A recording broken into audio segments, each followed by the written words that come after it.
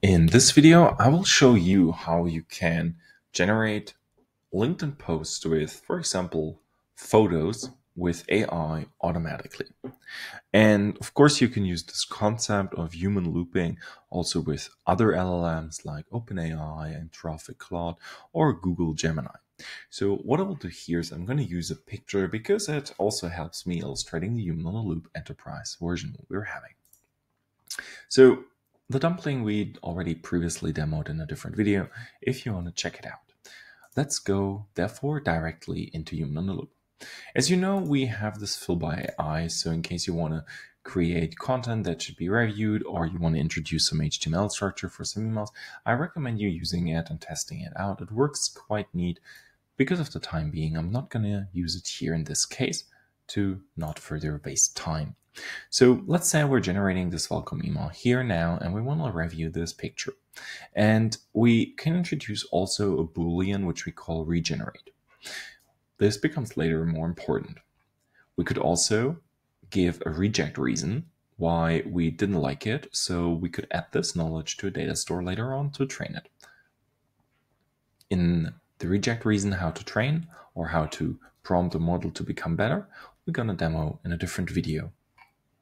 So without further ado, I'll generate now the video.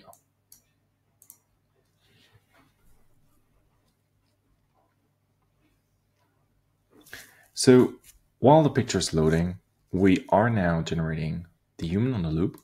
And in Make, you can just simply click your URL and you can go there. A lot of customers ask me, well, where can I get this link to review? We do not notify you. You can choose where you want to notify yourself, how you want to be notified. You can add Slack, Teams, email, Telegram, whatever comes to your mind, whatever your business uses as chat communication, you can use to notify yourself. So now here we have our picture. We to review, oh, it actually looks good enough for LinkedIn. So in here, I can now go and I can click adjust and I can choose, it actually does not need to be regenerated. Just no. And I can just click adjust and it's approved.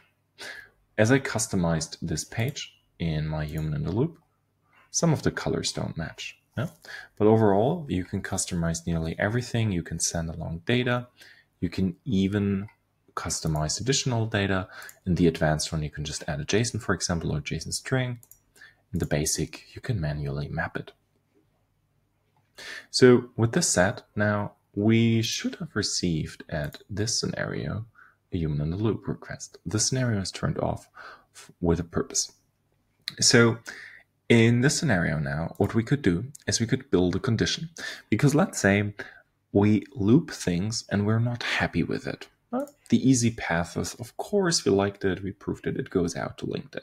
I will not post it live on LinkedIn now. But imagine I would do this, I would just run it, it would go through. But if we want to regenerate this, we can have here, based on the data, and I will do this right now so you can see it.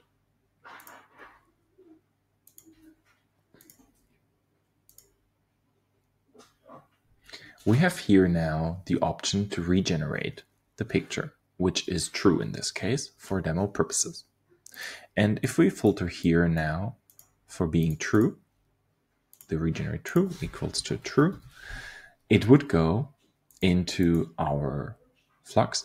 And we could even provide here in the flux the reject reason. So we did not like the picture because of, and you could prompt it to become better.